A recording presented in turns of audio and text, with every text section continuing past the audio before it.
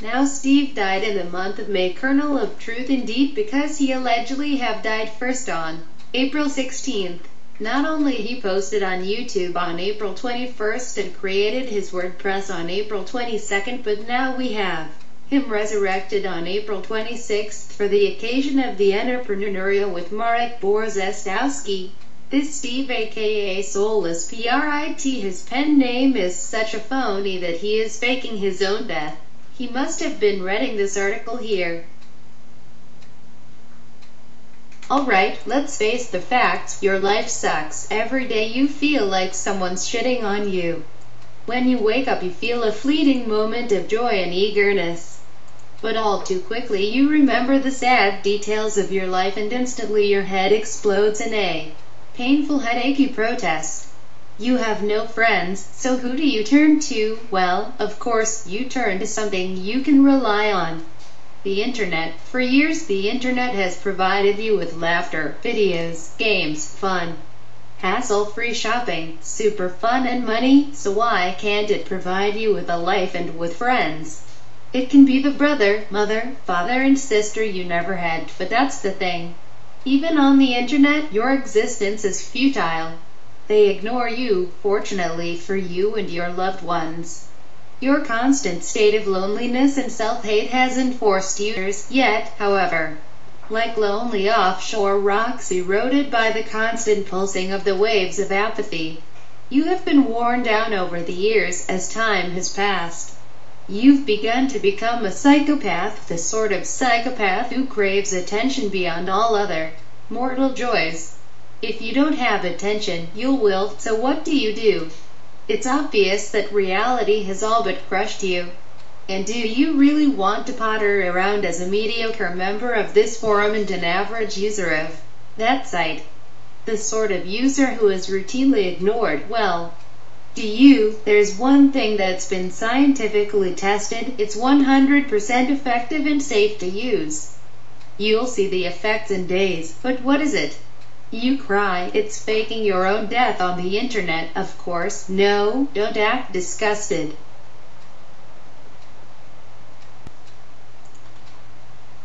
You know you've always wanted to do it. It's been wandering around in the back of your mind for quite some time. Your subconscious has always nagged away at you. Now, in clear steps, we're going to lay out the chance of a lifetime.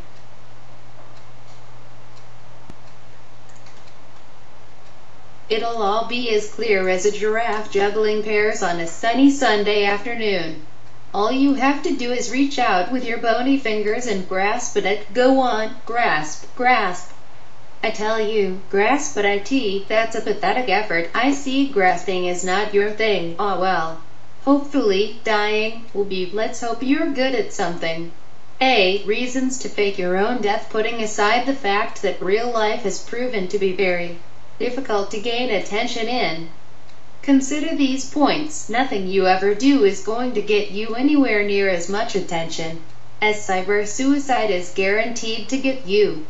You could go to the moon and back and you still wouldn't get any attention. You could be ripped to pieces by a pack of rabid dogs and you'd struggle even to incite mess. Maybe a few lol-s but not else when you commit cyber suicide. Even if all the comments you get are, thank God he's gone.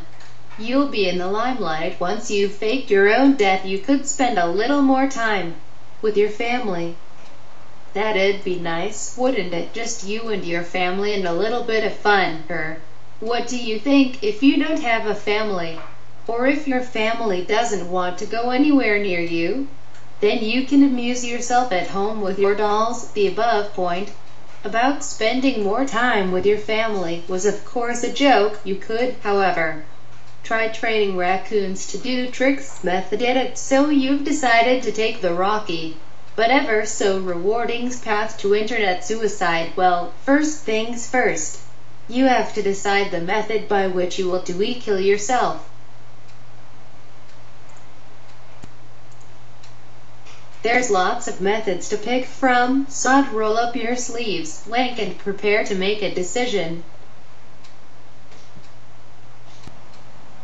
It's important that you pick the right death for you. come across as a shy user on your chosen site.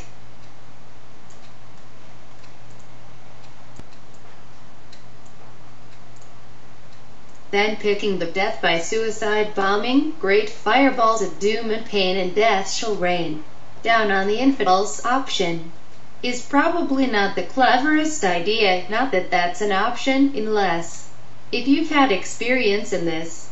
Then, by all means, feel free to customize your method of cyber suicide. So here's a fairly definitive list of every method online suicidist noob should choose from. Sickness is a well-rounded choice. So let's have a detailed look at what's so good and what's not so good about this option. One of the best thing about sickness and diseases is that you can steadily build up the situation. It doesn't have to be a dramatic ending. You have the chance to be alive while receiving sympathy. If you play your cards well,